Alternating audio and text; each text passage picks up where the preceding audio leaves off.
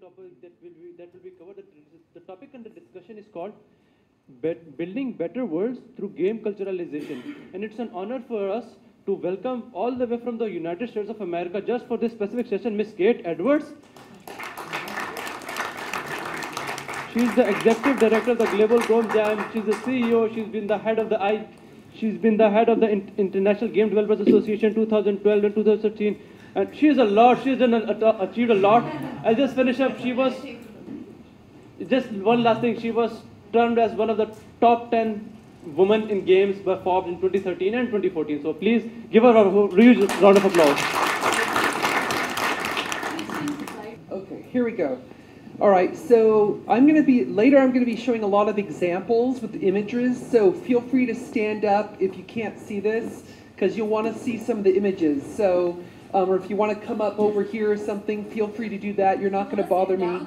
So I'm just letting you know in advance that as I get through this talk, I will get to a part where I have a lot of examples to make sure that the world they're building is going to be compatible with the different cultures they want to sell their game to. And so I did start this work at Microsoft many years ago because Microsoft was making a lot of mistakes, and you'll see some of those mistakes later in this talk. And so as I go through this, one thing I think I want to remind people is that games, of course, are ancient. Games are as old as us, as civilization, as humanity. And a lot of times people forget this because they say, well, video games are new and they're special. It's like, they are special, but games are absolutely not new. We know this. I mean, you know, this region of the world is responsible for actually starting games in human society. This region, you know, Iran, Egypt, all of that, all across this region is where gaming became part of human society. And these are some of the examples from those times. When, to me, a video game, what is it really? Well, to me, it's a collaboratively created, interactive form of digital art. That's my definition for a video game. And I think all of this is important because collaborative means we tend to do it in teams. Some people do it by themselves, but most of the games are made by a team. It's in interactive form, and it is art. It is art whether or not people recognize it or not. And what I love about games is that they are currently, in my view, the current evolution of human narrative.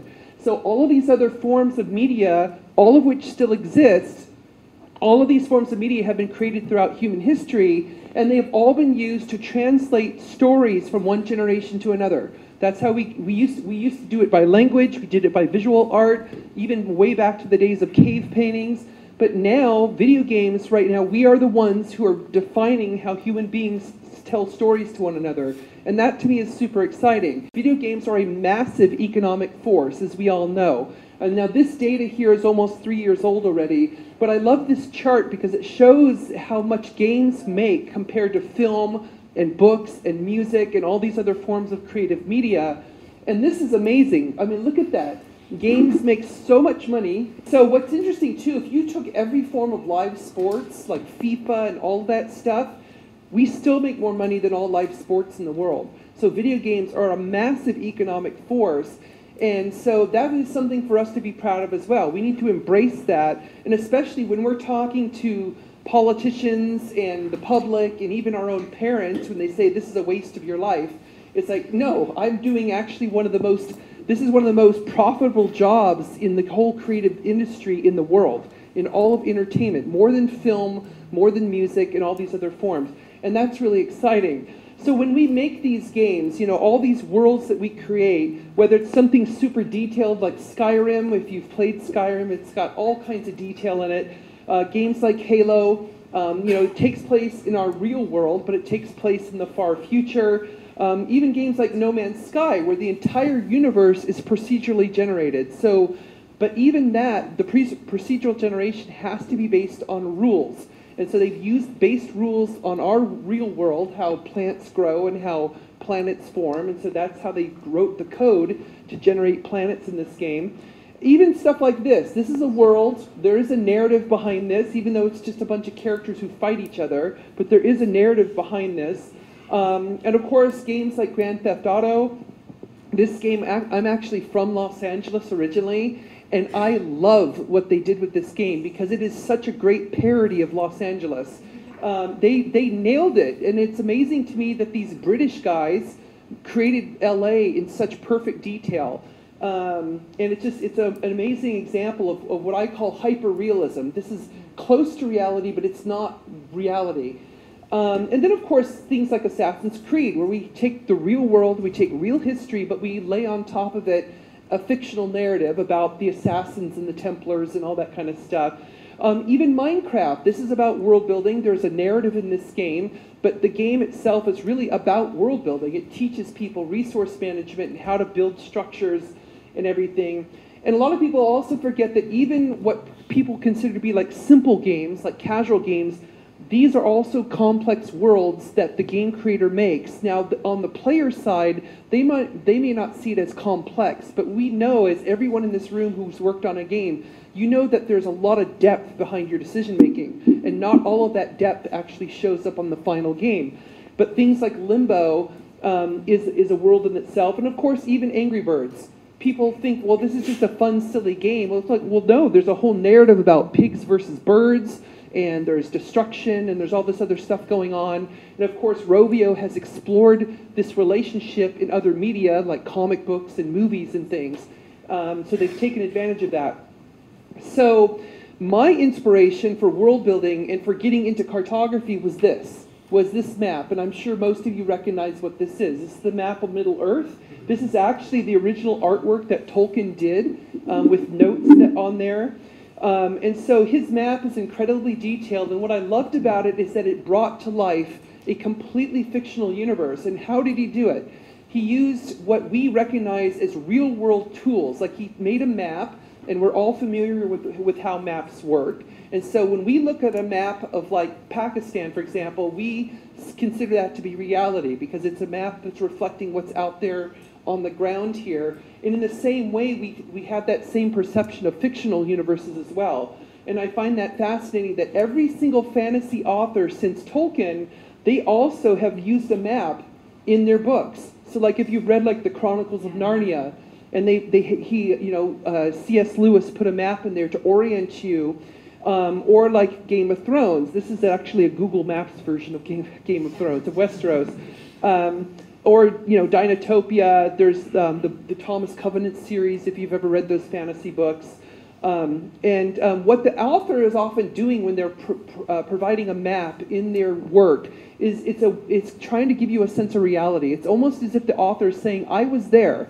I took a journey to this place, and I detailed it in a map, and I'm bringing the map back to you so you can see everything I saw, and then I wrote a story about what I found there. And it tries to ground the narrative in a sense of reality, even its complete fiction.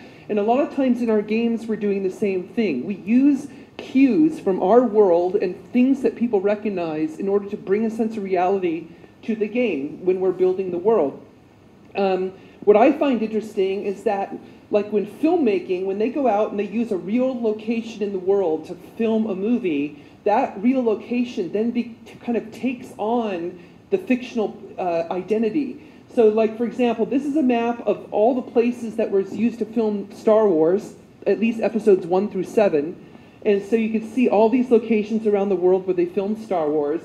And you can ignore the Jedi population, that doesn't matter. We're not concerned about that right now. And so it's interesting that a lot of these sites for Star Wars fans, like I'm a huge Star Wars geek. I love Star Wars. And for me, when I go to these sites, it's almost like a religious experience. But there's a certain reality, fictional reality. So when you build the world using this real place, it actually, now that real place also takes on a certain fictional reality of its own. Or like in Dubrovnik, when I was there for the Reboot conference, I recreate scenes from Game of Thrones with a friend of mine. And then I went to Ireland right before Gamescom in 2018, and you might recognize this island. This is the island that they used in the latest Star Wars trilogy, where Luke Skywalker was hiding out. And so if you're a geek like me, you go out to this island and you recreate scenes from the movie.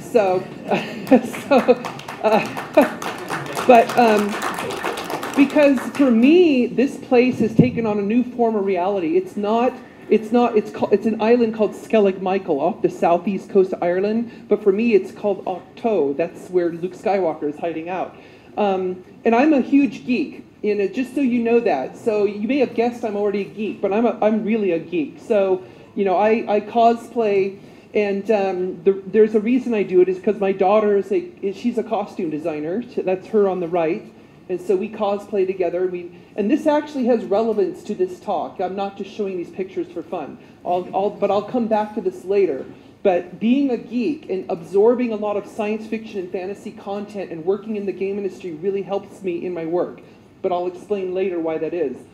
So what's important to think about is the global game industry, as we know, is a very global industry. This is the revenue from last year, 152 billion US worldwide, which is a ridiculous amount of money.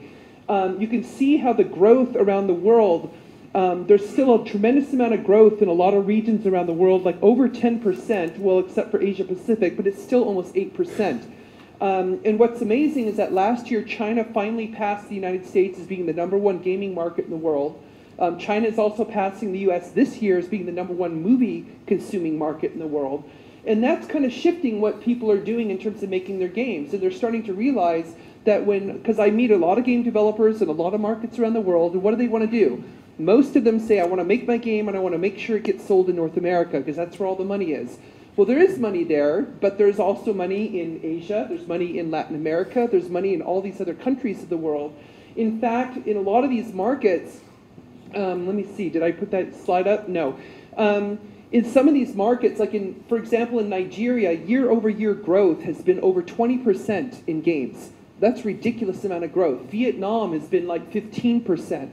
So some of these markets that nobody really thinks about usually when they're creating a game because they want to create it for North America or Western Europe, these other markets which are really hungry for games, and all of it is on mobile because people cannot afford PC or console in these markets.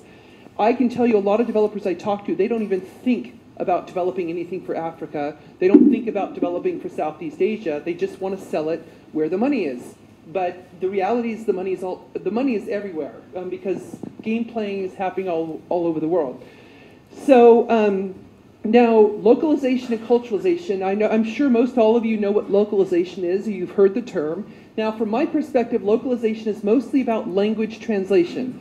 So you're making your game in English or whatever language you want to make it in, and then you translate it to another language, and then you sell it in another market. And that's really important. You still want to do that. That's, like when I meet indie developers in the US, I encourage them to at least localize into Spanish because there are 30% of people in the US speak Spanish. And then Spanish also opens up the game to the entire Western Hemisphere, except for Brazil, because that's Portuguese. But that's a huge market, and so by just localizing to one additional language besides English, they instantly opened their game to this massive new market. Now, culturalization, though, is different. This is where it's not just about language, it's more about designing the content for the local market. So it's a deeper level of looking at the game and thinking about how does my gameplay work in this other culture? How is my subject matter going to work? Are people going to like this particular topic? Maybe you're dealing with a certain kind of historical issue or religious issue or something else, and you have to think about, is the topic of my game going to work in these different places around the world? And more companies are thinking about this level because they realize just translating is not enough. Because so many people play games today across so many cultures that they want their games to appeal at like a more deeper emotional level. And you have to get beyond just the language to reach that emotional level. So let me give you an example between the difference. So this is the Kit Kat candy bar, and this is a strawberry version of the candy bar. So the top one is from Canada, and you can see the wrapper, it's in English and French. And then the bottom one is Japanese, and it's in Japanese. So basically these are the exact same candy bar, but they're in different wrappers. So that's basically what localization is to me. Same product, different language. Now in Japan, though, the Kit Kat candy bar has become a cultural phenomenon like nowhere else in the world. And there's two reasons for that. The first reason is because the term Kit Kat, the name of the candy bar, is very similar to a Japanese phrase, which is kirukatsu. And then kirukatsu in Japanese is sort of this, it's a very positive phrase. It kind of means like, I am victorious, I am the winner. It's a very good phrase that Japanese people would say. And so Kit Kat, they lucked out because their name happened to be like kirukatsu. And so the company decided to actually use that to their advantage.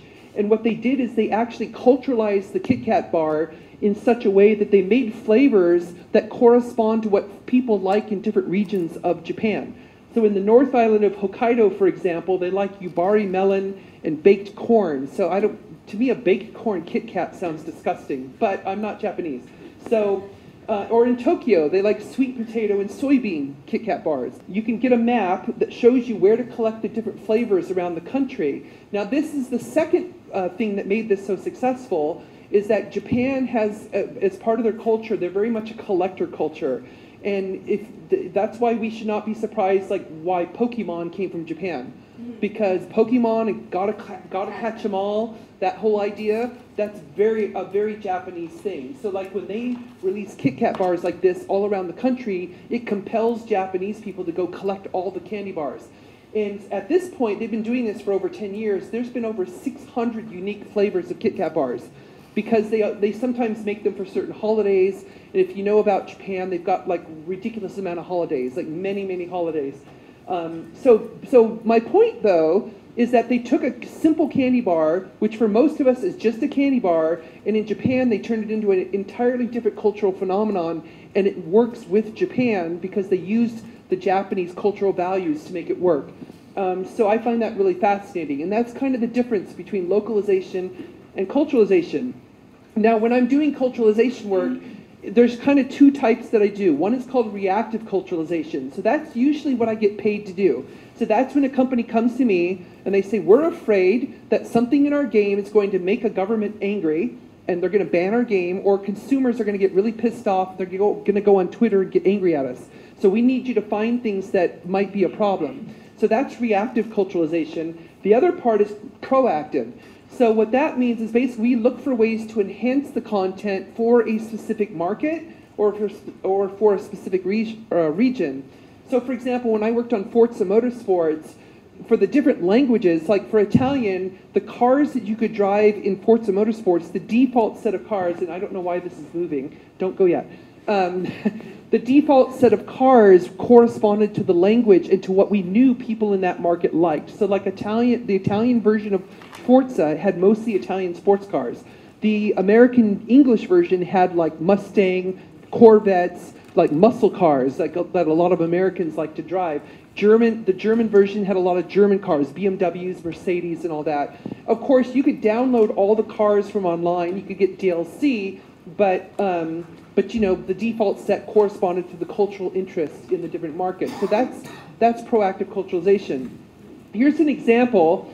Both of these examples apply to next door to India. So this is from Fallout 3. You've probably heard of that game. I worked on Fallout 3 and Fallout New Vegas, and in this game, they had this two-headed Brahmin bull that would wander around the post-apocalyptic landscape, and you could eat it, and it was radioactive. It was obviously it's deformed because it has two heads. Now, this is the whole reason why the game did not release in India, because there were fears that this was going to offend people who practice Hinduism, because the Brahmin is sacred to the Hindu faith. And there's actual laws in India that protect real Brahmin bulls from being harmed. And so there was a fear that those laws could be used against a virtual version of a bull, and so they didn't want to take the risk. Now, we tried to convince the developer to turn it into something else, like my poorly photoshopped two-headed horse. And this would have worked. This would have been fine in India, but they didn't want to do it because they felt that the Indian market was not important enough. You know, so that's why they did not sell this game in India.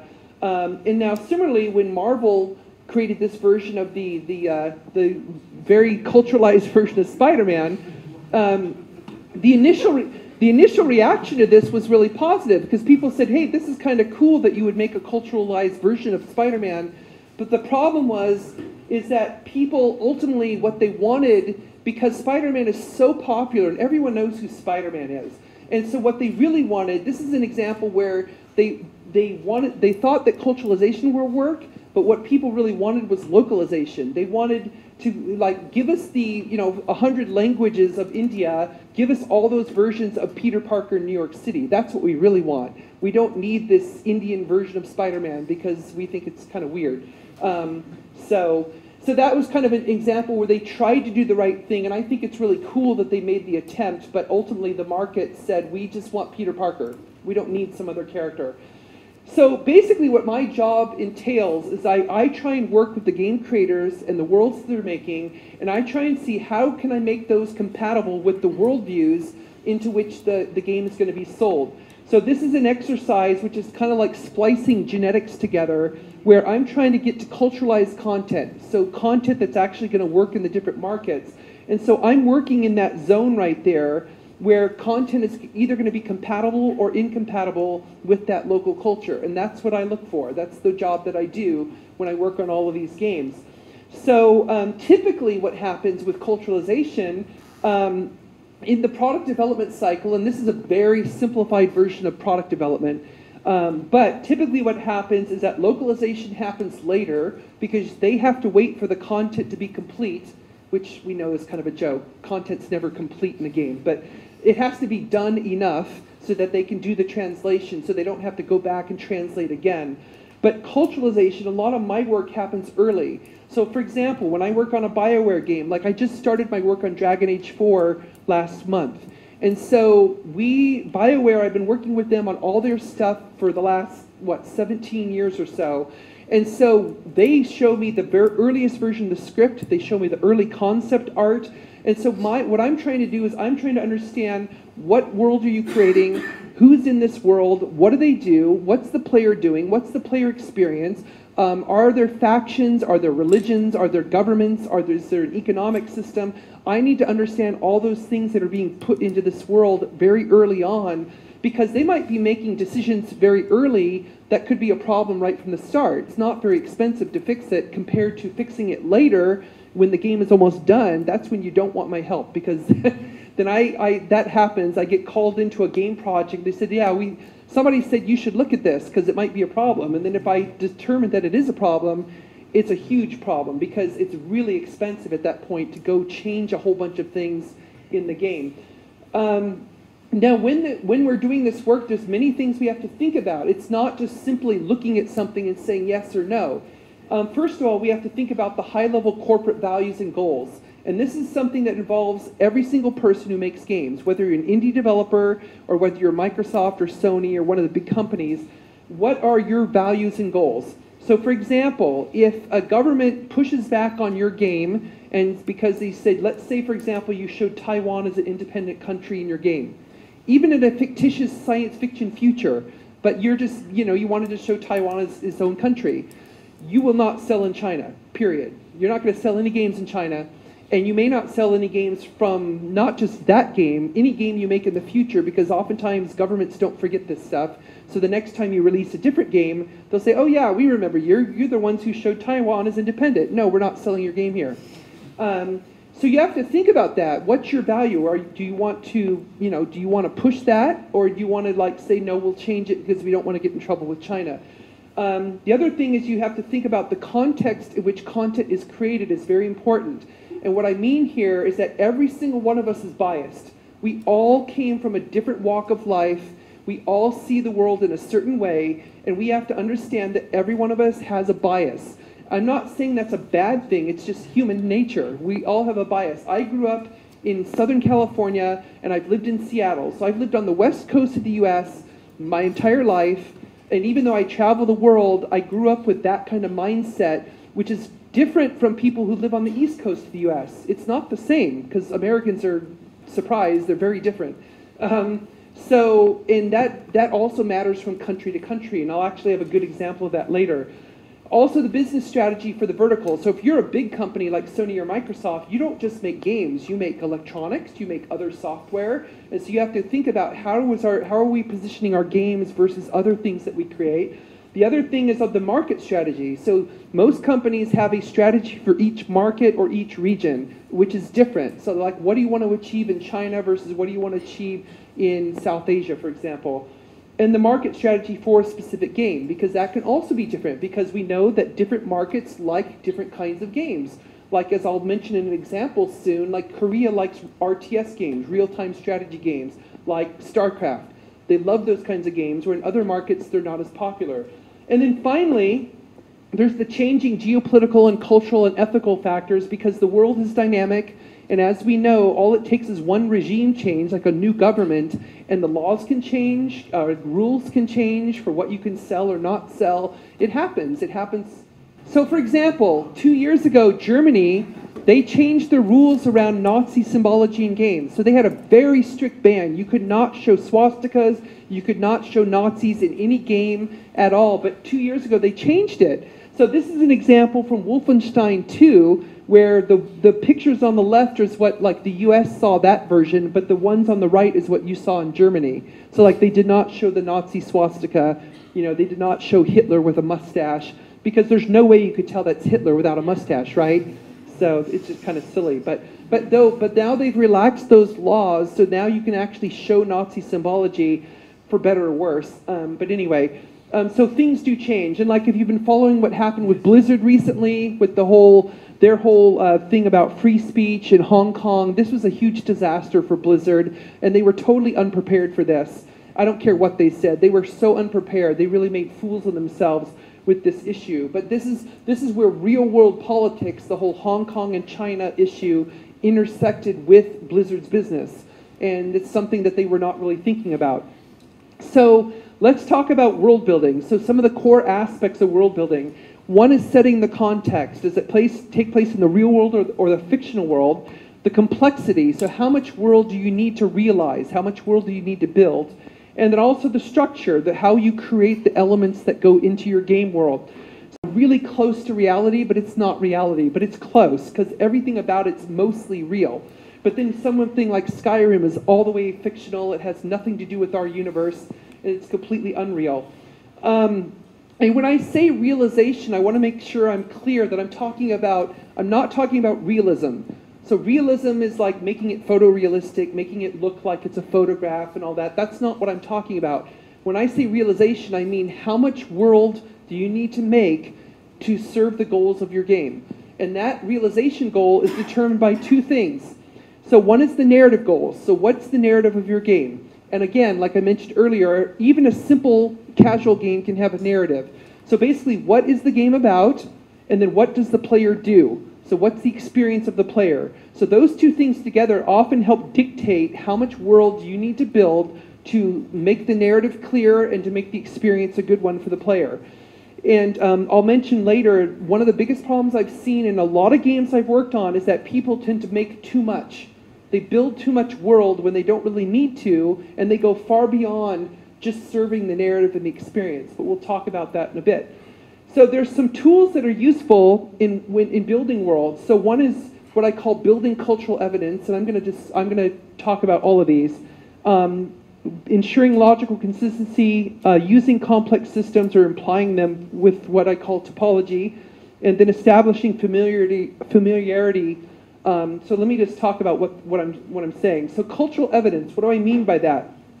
So if you're building a world, whatever it might be, let's say it's a simple fantasy world, there's going to be things in the environment and things with the characters that kind of convey culture.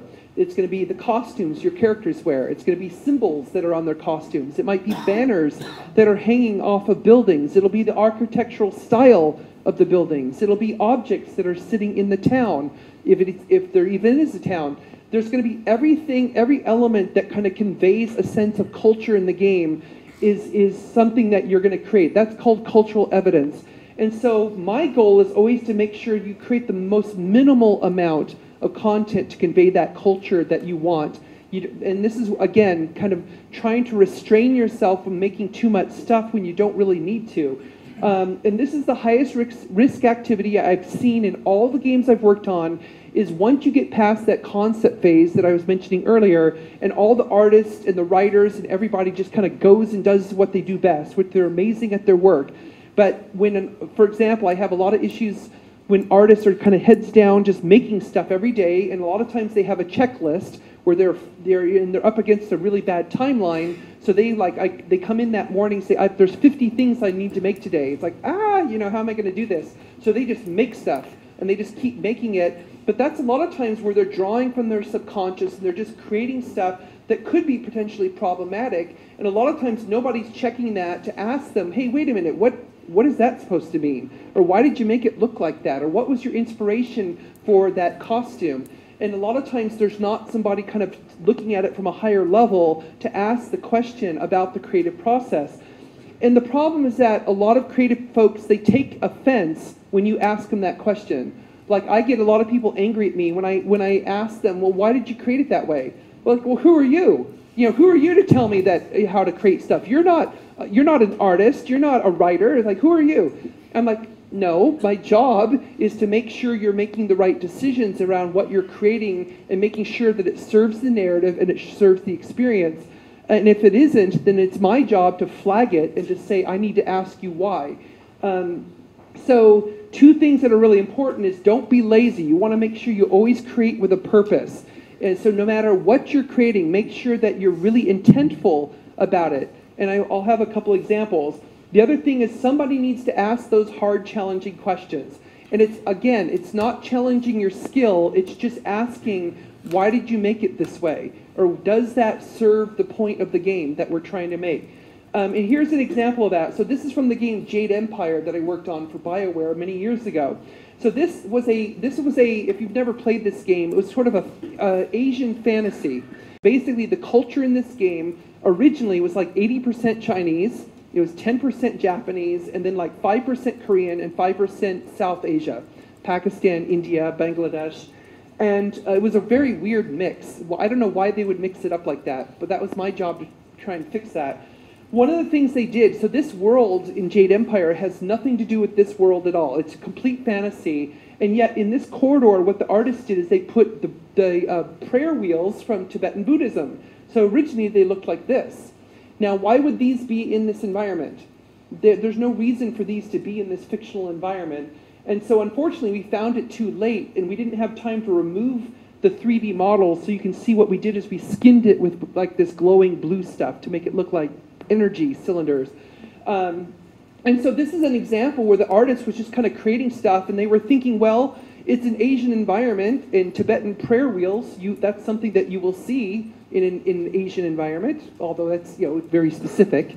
So they just said, well, I'm just going to put it in the environment, because why not? But that's not appropriate, because there's no reason why you would take a sacred artifact from our world like that and put it into a game like this. So logical consistency is another very important concept with world building. So this is where you want to make sure that anything you do in your game has logical rules that exist. So when you create something, why is it there?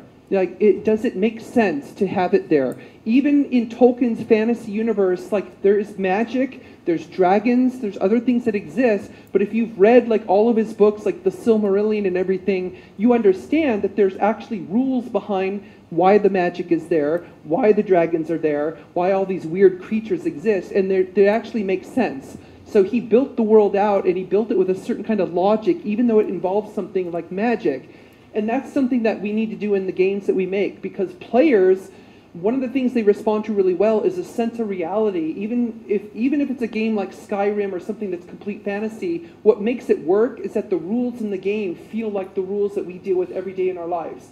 There's physics, there's gravity, there's weather, there's all these things that work, and they kind of work in a system just like the real world, and it makes sense. And so you have to kind of convey that in your games as well. So we don't want there to be any contradiction between the narrative intent of the world and the content that goes into it. So here's another example that's sort of similar to the one I just gave, but this is a game called Cameo. It came out on the original Xbox, and this is again was a complete fantasy world. It has nothing to do with our universe. Well, in the game, this road, as you can see, there was a necessity to have grave markers on the side of the road. So what did the artists do? They put wooden crosses. And I'm like, so I asked the artist, I'm like, so what are those supposed to be? And they said, well, they're graves. And I said, well, but why would they be wooden crosses? There's no Christianity in this universe. And not to mention the fact that not every culture uses a wooden cross, by the way. So, so they were like, well, what? And this is what they said to me when I asked them. They said, well, what else should I use? I'm like, I don't know. You get hired to be a creative artist. Maybe you create something that's actually going to fit this universe, and it will be logically consistent, because a wooden cross is not logically consistent with this universe. But maybe something else would be. So that's where the creative, this is also an example of lazy creativity. They just used a wooden cross because it was easy. You know, they think it's something that everybody would recognize, but everyone in the world doesn't recognize this as a grave marker. So that's something that had to be changed, and that's also something that's not logically consistent. Another concept that's really helpful in world building is this idea of topology, and you've probably heard this term before, like they use it in network science, like for internet, the network topology. What this means, and that we use it in geography as well, topology is not topography. Topography is like elevation and distance. Topology is about connectedness. So for example, right now we have a topological relationship. I'm a speaker, you're an audience. That's a topological relationship. You know, or the speaker and the microphone, that's a topological relationship. So it's connectivity. So how do things relate to each other? That's really what it's all about. It has nothing to do with distance. And so this can apply to anything in your game. It can apply to ideas. It can apply to other cultures in the game. You can imply things that exist in your world without actually building those things. And I'll give you an example of how that works. It can convey a much bigger universe without actually building the universe. So when I worked on the original Halo games, for example, if you played Halo, you may have come across these terminals. And so on the Halo ring, when you're running around, the Halo ring was built by the Forerunners, an alien race that is mentioned only briefly in the original game, and you don't know anything about them, really. All you see is the artifact they left behind, which is the big Halo ring. But if you go to these terminals, if you find these terminals in the game and interact with them, it actually brings up a little text screen where you can read about them. So it tells you more of the backstory of who the Forerunners were and what happened on the Halo rings. And it actually deepens the story quite a bit in a really simple way. You didn't have to build a whole nother level. You didn't have to make another character. All you had to do was have a pop-up screen with text on it. And it just kind of tells the player, they can read it for like 1 minute, and they're like, wow, okay, now I understand more about what's going on. And that, I thought, was a really effective use of topology. So all they had to do was make a point where you can kind of explore a little additional part of the world without actually having to build all that other stuff in worlds like this. They really love to be able to have that discovery and to learn more. If you saw the movie Rogue One, they did this also really well, because this character, Chirrut Imwe, they called him a guardian of the Whills, W-H-I-L-L-S. Now, I'm old enough, I saw the original Star Wars when I was 12 years old, 1977. Yeah, you do the math. We knew as Star Wars fans, way back then, they were using the term Whills in the original draft of the Star Wars script. So George Lucas had used that term, and so for all of us who are Star Wars geeks for all these years, that term has been really special. We knew it had something to do with Star Wars lore, and yet they used it in Rogue One only briefly. They said it once. They said he's a guardian of the Whills. And we're like, for some of us, we were freaking out in the theater like, oh my gosh, I can't believe they used that term. So it actually is real. But then they never explain it. And in a similar way, they have shots where like they show on the planet Jeddah where you see this huge mountain range, which is actually a fallen Jedi statue. And that's like, so what happened here? I don't know. But just showing it raises a lot of questions about the whole backstory of this world and all the other things that may have happened here, but they don't explain it, and they don't need to. All it does is kind of entice you. It entices you to want to know more, and to really kind of deepens what may have happened on this place. So I thought that was a really effective use of topology. Now, geographers like myself, why are we good at world building? Well, because we spend our time deconstructing this world. That's what we do for a living. So we spend all of our time finding out what's out here in the world, and we put it into a geographic information system. And so we actually put different thematic layers together. So you can see, like, that's an example where we have like land use, elevation, roads, all that kind of stuff. And so we put it in a GIS system, and that's how we do analysis. So we can analyze different layers between each other, and so that's how a lot of spatial understanding that's how we do it today, rather than using paper maps. And so when we do cartography, like when I still do a lot of projects involving cartography is all about world rebuilding. Because every single map you've ever seen is a version of the world that is obviously very generalized. It's very simplified because you can't put everything on the map. And so that's a world that's been rebuilt. And oftentimes the cartography is a certain kind of fiction because the cartography is often made by somebody with a specific purpose in mind. Like if you see a Chinese map, they show stuff that they don't actually own. So like the whole South China Sea. So, but that's fictional. That's what I call the geopolitical imagination of the government. So, so what I've done is oftentimes when I work with game developers, I help them think like this, because when you're building a world, there's all kinds of potential layers you can use to build a world. So this is just a few examples. This is a very generalized list. If I made this a detailed list, this would be like going to the center of the earth. So, but like some of the examples here, like climatology, hydrology, plate tectonics, gravity. A lot of games usually have gravity. All the way down to like language systems, history, politics, religious systems, economics, all of that. So for example, climatology. I've worked on games where they spent a lot of time building a weather system, and the weather system had nothing to do with the game. All it was just rain falling on you, but it didn't change your behavior, it didn't change the gameplay. But then if you've played Breath of the Wild, the Zelda game on the Switch, the weather in that game directly impacts everything you do. Like lightning will hit you and almost kill you. Well, it will kill you. The water affects you as the rain is falling on you. You will get too cold if you're up in the mountains and you're like going through the snow. Your health is going down because you're freezing to death. So the weather system in that game has a direct impact on the gameplay. So they obviously thought it through very, very well.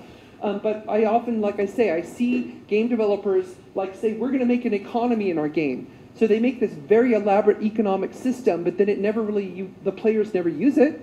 They might hear a character talk about it, but then you never use it. And so it's like, well, why did you go through all that time and trouble to make an economic system, but then you didn't use it? So that, again, is one of those issues where you have to really think hard about do you really need an economic system in your game or not? And so you have to think before you build. So I want to talk about the most problematic layers that I've had to deal with in my work. And some of these are probably pretty obvious. So like the use of history, the use of faith, inclusion and exclusion, and I will describe all of these, intercultural dissonance, and then what the geopolitical imagination issue. So history. So we know that historical memory is very persistent in a lot of markets. I mean, certainly here, where your culture stretches back millennia, it's a lot different from the United States, where our culture, we don't really have a culture, but whatever it is, the McDonald's culture, but we, the country's like, what, only 250 years old or so? Something like that? It's not very old at all. It's like nothing, So a lot of game developers in the US, their perspective on history is not as deep and appreciative as like someone creating a game here or in China or elsewhere. And so we have to sometimes remember that. So like when Age of Empires came out in Korea, and I worked on all these original Age of Empires, this is one of the scenarios that we put in the game. So this is the Korean peninsula right here, and that's Japan over there. And so in real history, the Yamatos in Japan invaded the Choson Empire in the Middle Ages, and they basically almost took over the entire Choson Empire in Korea. And so they put that scenario in the game, very difficult battle to win, and that's why they put it in the game, because it's really challenging. So we released this game, and on the first day, the Korean government banned it. And the reason is because the Korean Minister of Information said that this never happened. I'm like, well, that's interesting, because every history book we looked at said that this happened. So what are we supposed to do? So here's a good example. Remember the slide about multiple considerations? So here's a good example of that. This is Microsoft, 1997. It's growing its games business. It really wants to be successful in games. At that point, the Xbox was barely even a thought. It was just kind of a really small background project. So this is all about PC gaming. We have to grow the PC business. Second thing, Korea. We knew that from market research, Korea is a very popular gaming market. And we all know that it is. And not only that, but real-time strategy games, which is what this was, those were also super popular in Korea. And if you know anything about Korean game history, in 1998, 1 year later, that's when StarCraft came out, and StarCraft became a national phenomenon in Korea. And to this day, over 20 years later, the best StarCraft players in the world are Korean. They always win the StarCraft tournaments all the time. And so we knew that we had to get this game out in Korea. So what are we supposed to do? So what we did is eventually, and I'm sorry this is so low down there, but you can see what we did is we changed history. So now the Choson are invading Japan. And so this created, as you can imagine, this created a big debate on the team, the development team. People are like, this isn't real history. I don't want to work on this game. This is a fraud. You know, why are we changing history? Well, first of all, I had to remind them, one of the things, Age of Empires, every battle in Age of Empires is very highly generalized. It's not exact history. I mean, they were inspired by history. They didn't exactly recreate the battle. The other thing is that in some of the technology trees, because every army develops the technology as you play the game, eventually the Aztecs had tanks. The Aztecs never had tanks, I can tell you that. So, you know, so that was also not reality either. The other thing is that a few years earlier, I worked on Encarta Encyclopedia at Microsoft. You may have heard of Encarta. So Encarta was the last major digital encyclopedia before Wikipedia showed up online. And so a lot of people grew up with Encarta Encyclopedia. Now in Encarta, we had different heights for the mountain, Mont Blanc, in the French and Italian versions of the encyclopedias, because at the time the governments did not agree on the height of the mountain. So that was a few years earlier than this. So if we have different heights for a mountain, then what's the difference? We're basically serving the local expectation. And so the local expectation in Korea is that this never happened and this did. And so we served the local expectation. Now, of course, some people were upset saying, well, this is not reality. It's like, you're right, it's not. And that comes down to the business case. It's like, do you want to sell your game in the market or not? And what are the conditions under which you have to sell the game? And this is one of those times where it's a harsh condition. You have to change reality if you want to sell the game. And of course, a lot of people are finding this out about China these days, because China's restrictions on game content are pretty strong. Also, recent history could be sensitive. So this was a game that took place during the Second Gulf War, and a lot of people actually in the US were very sensitive about this game because a lot of soldiers died on both sides, and they just felt that this is insensitive. Why would you make a game about the Iraq War when at the time when this game was going to come out, it was still going on? They're like, that's not a nice thing to do. So they felt it was too recent. So they said, so this game actually never got released. Of course, dealing with religious issues in games is always sensitive. Both of these games had an issue because they each had audio files that had lyrics from the Quran in the game. And so they both had problems because of it, and I don't have the time to go into all the details, but it was really bad problems. You know, Little Big Planet was able to fix it before the game came out. This game on the left that I worked on did not fix it, and they purposely released it into the US only, and it became this massive problem, which had me going to Saudi Arabia and elsewhere to do damage control way back when in 2004. It was a huge problem. But it's just, the biggest issue with these is that somebody who chose the audio file, nobody checked to see what the lyrics were saying. That's the one problem. Nobody actually took the time to verify that the lyrics were from a certain source. And that's a huge problem. So in Resistance Fall of Man, they recreated the Manchester Cathedral in the UK, and they did a beautiful job of recreating it, but the problem is they took the fighting into the church, and they actually destroyed part of the church during the fighting, and the Church of England was not happy with this. So they asked Sony to basically take it out of the game, but they can't. The game is all done. So what they did is they kind of came to an agreement, and the Church of England has something they call sacred digital guidelines now. So if you want to use any Church of England facility in a game, you have to get approval, which basically means you're not going to get it. So Hitman, you probably heard about this, or you may have heard where they actually took the action into Amritsar, into the Golden Temple in Amritsar, into the center of the Sikh faith, and then they're killing Sikhs inside the Golden Temple. It's like, that's not cool. You know, that's very insensitive to do that, you know. So that got a lot of pushback. Or games like Smite, where they took the entire pantheon of Hindu gods and they put them into the game along with the Norse gods and the ancient Egyptian gods. Now, of course, the Norse gods and the ancient Egyptian gods are still worshipped by some people, but very few people, whereas the Hindu gods are worshipped by, what, about 1 billion people? Somewhere like that. So there were a lot of people who were very upset that the game designers said, well, the Hindu gods and the Norse gods and they're all the same. We're just going to throw them all together. And that was also seen as very insensitive. Inclusion and exclusion, this is basically where people perceive that they are being mistreated or misperceived because of their culture, or their ethnicity or their gender, people would reject today. They said that's really insensitive. But so the company said, well, oh, by the way, if you, the reason it's called Pocket God is because you basically torture these people. And you can make the volcano explode and kill them. You can dangle them over the water and sharks will come up and eat them. And that's what you do. You torture them. That's basically what you do. So now the company, they were getting a lot of pushback from people from the Pacific Islands. And but the company said, well, this is not real. It's all fictional. But it's like, what is that stone head over there on the island? That's called a moai. It exists only on one place on Earth, and that's Easter Island. And so by using that one artifact, they instantly made this little island. This is Easter Island culture. And so they instantly did make this a real culture by using that artifact. And so in later versions of the game, you can see they actually changed it to some other, stone idol over there to make it different. So.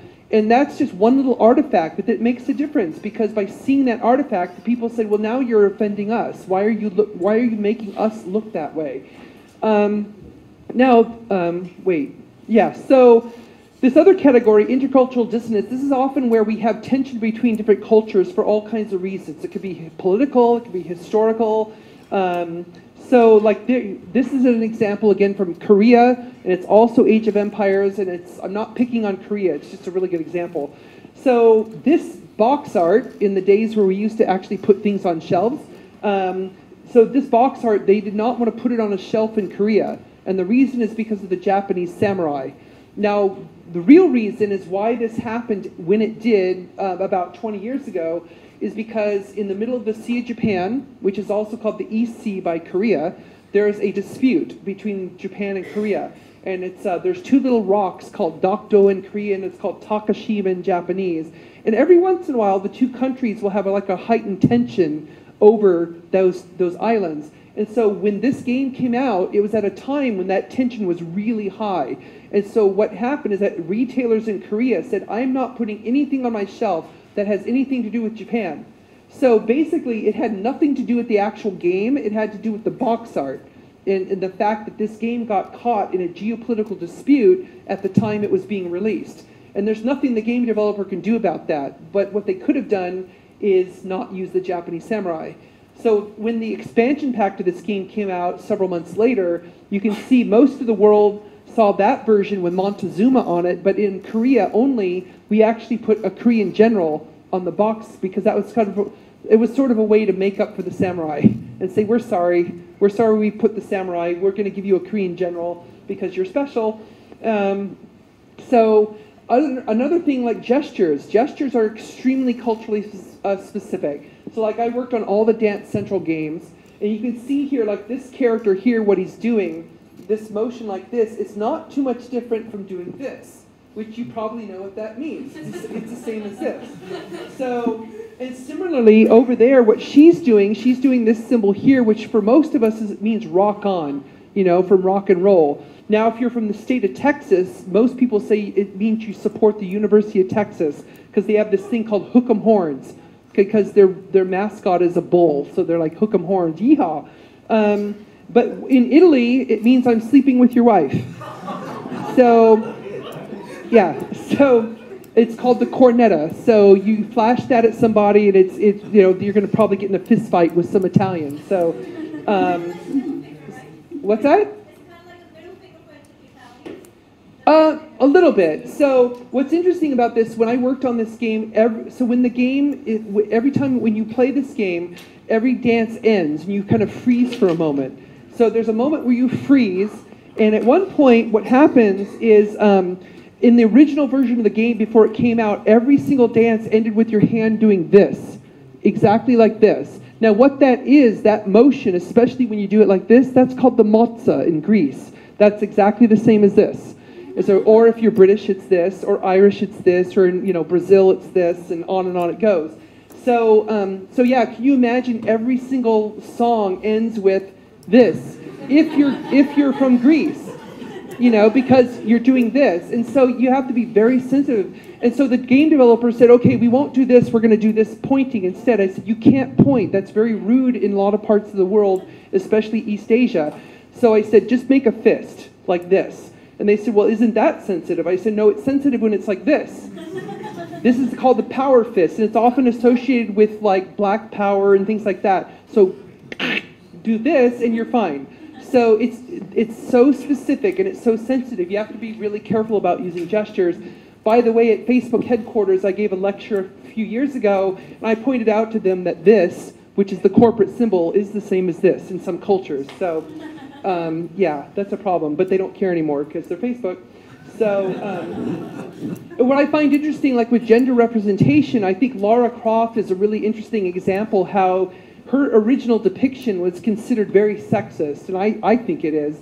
But I worked on Rise of the Tomb Raider, and I think it's amazing how this character has evolved from being what was considered like a really negative depiction of a woman in games to being actually a very positive example of showing a female character in a game. And part of it is not only because they designed her more realistically, it's also because they got great writers like Rihanna Pratchett to write her dialogue and give her more depth and emotional depth as a character. And then finally, stuff like this. This kind of self-explanatory.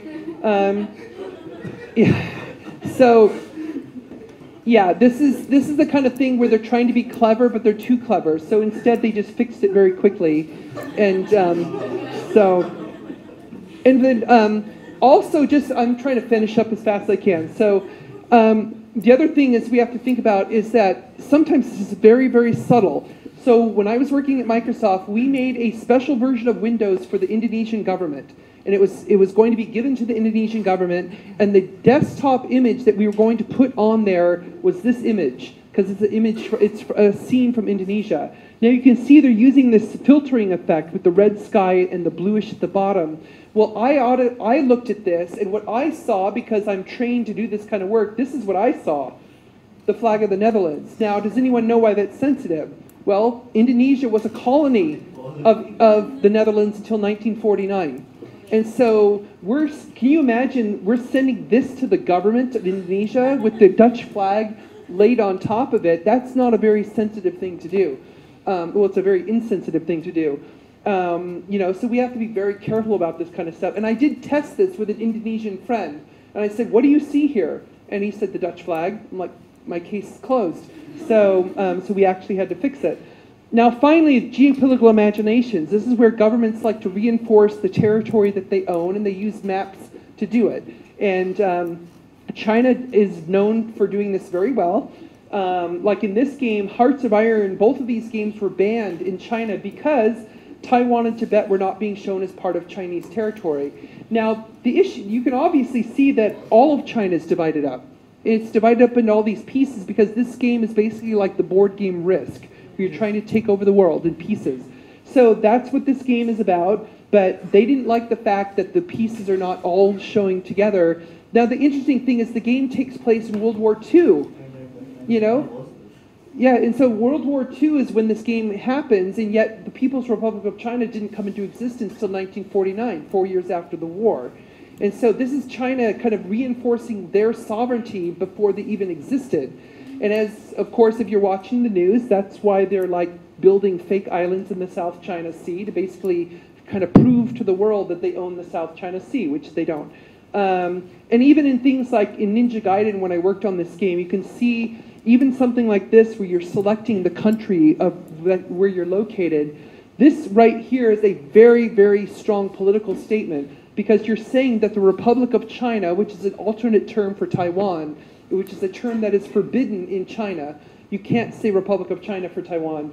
You're saying that ROC is a country, and you're showing them the Taiwan flag, which is also banned in China.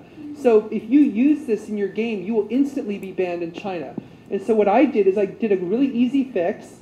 So we call it country/region, and we use the name Taiwan because both China and Taiwan they accept the name Taiwan.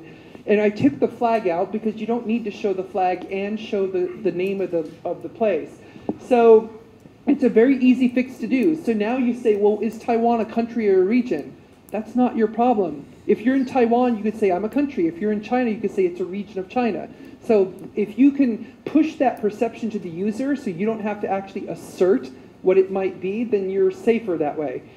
Now, finally, I'm going to wrap up here. So there's a few things to think about as I'm closing. So first of all, I see two key audiences for game content when we're creating our game that we have to think about. One is the intended audience. So those tend to be game players. Those are the people out there who play our games and they love our games and they know what games are all about. And we don't worry about those people really too much. And so the people who actually cause more problems with these kind of issues are the unintended audience, which tend to be politicians and parents who don't play games and religious figures and other people who they'll see one screenshot and they'll be like, we can't allow this game must be banned because of this one thing that they saw, and they didn't even play the game, they didn't experience the game. And so generally the work that I do, proactive culturalization, is done to actually help the experience of those who like playing games, and reactive culturalization is done to avoid that knee-jerk reaction that happens with people who might see the game out of context. And that's basically how that works. Finally, we also have to think about when we distribute games in the cloud, which is the way all games are done today, we have to remember it's instant exposure to a multicultural audience, and there's no way you can take it back. As soon as your content is out there, it is out there forever. And so you have to try and make sure you get it right as best as you can before you release the content, especially because there's a massive online community, social media and all that, who are waiting to either praise you or eat you alive because they don't like what you did. And so that's a very strong force, as we know. And then finally, we also have to think about the mindshare issue, because a lot of the dynamic I deal with in my work is who is fighting for the mindshare of the people in a certain location. This is the reason why the Great Firewall of China exists, for example. They created the Great Firewall because they want to protect their citizens from external influence. And so they don't want people to be influenced by things like video games that might show them a different viewpoint from the government, just like Russia just created their own new firewall as of November last year, which is really sad because that's the absolute wrong direction to go. But this is something we need to think about when we release our games. Back to my cosplay. So precedence, that's what my cosplay is about. I'm a total geek. I look at a lot of sci-fi and fantasy and all of these things that relate to games. And the reason that helps me so much is because I can go, if I see a game that might be releasing in a market and they're doing something that might be problematic, I can find out, like, if that country allowed it in a film, or maybe they allowed it in another form of creative media. And so we can often use that, much like a lawyer will look at a previous law case to say, well, wait a minute, you can't rule against us because in 1989 you said that was fine, and now you're saying it's not fine. Well, I can do the same thing. I can look at other media in that country and say, you actually allowed this to happen in a film, but why are you then banning our game? That doesn't make any sense. And so you can kind of call out an authority on their inconsistency. And it helps to be a big consumer of all this geek media because that helps me stay informed. And finally, my last point, I know this is a long talk, I apologize, is about freedom of creativity. I'm a very strong believer in freedom of creativity. So I tell game developers that you really should make the game you want to make. And if you want different markets around the world to accept your creative vision, you have to think about that your game may or may not work in other countries. It may not work in other cultures. If that's important to you, and if you actually want to make money from as many markets as possible, then you have to think about these issues. That's why all of us who make games are kind of somewhere on this level here between wanting artistic freedom and also trying to maximize the revenue from our games. And we're always, those are opposing forces often, because like indies tend to live in the artistic freedom world where they make the game they want to make and they hope that they'll find a market for it. Whereas large game developers like the Sonys and Microsofts and all that, who are making Halo 25 and Call of Duty 30 and all that, whatever, they're over on the maximized revenue side because they're playing it safe. They're just creating basically the same game again. Is Call of Duty, the new Call of Duty, that much different from the last one? Not really. Technically, it's amazing. It's like a whole new level of technical artistic expertise. But the game itself, it's not really that much different. It's just serving an audience that already exists. It's not growing the audience very much. And that's fine. There's a place for that. That's like why we have a bajillion Marvel films, because there's geeks like me who love Marvel films. But But, you know, we have to find our place, and we have to think what is more important to us. Do I want to make sure my artistic vision is what survives, or do I really want to just focus on making money above everything? And that answer is for every one of you to answer for yourself. There's no right answer. It's just we all fall somewhere on that spectrum. So that's my talk. I'm sorry I went long, but thank you.